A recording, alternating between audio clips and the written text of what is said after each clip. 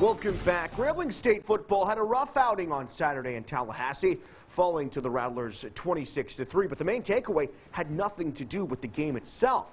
After a handful of tense halftime altercations between the Florida A&M band and a Grambling State football team just trying to warm up before the second half, tensions finally boiled over later in the second half with a brawl that delayed the game for 15 minutes.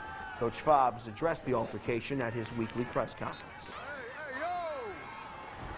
A coach, put his hands on one of our players, and our players saw that, and it was one of those situations where, as a coach, you're trying to hold your guys back, but it's the last straw. When you're dealing with 18 and 22-year-old young men, you discipline them, you coach them, you teach them, but there is a breaking point.